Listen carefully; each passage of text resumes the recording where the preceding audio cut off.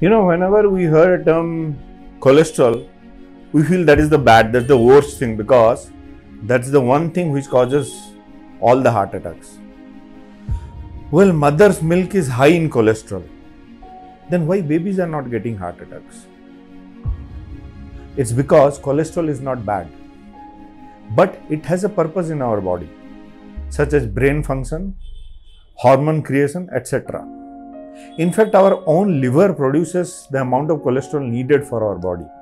But because of our unhealthy lifestyle, it doesn't get utilized properly and started depositing or accumulating inside our artery, which resulting in all cardiovascular issues, and thus the cholesterol becomes very dangerous item and a silent killer, which leads to all heart attacks.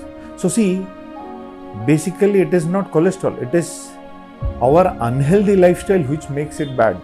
So when you have an unhealthy lifestyle, so any good things becomes bad, and even any bad things becomes the worst.